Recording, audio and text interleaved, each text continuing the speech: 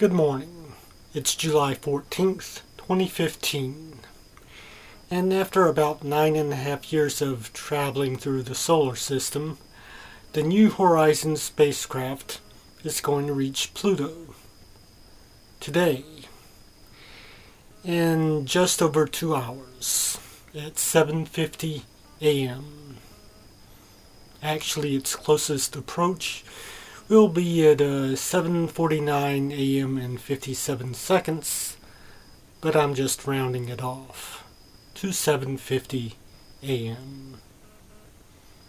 It's already sent back some good pictures of Pluto and its moon Charon, and during its closest approach, it'll send back even better ones.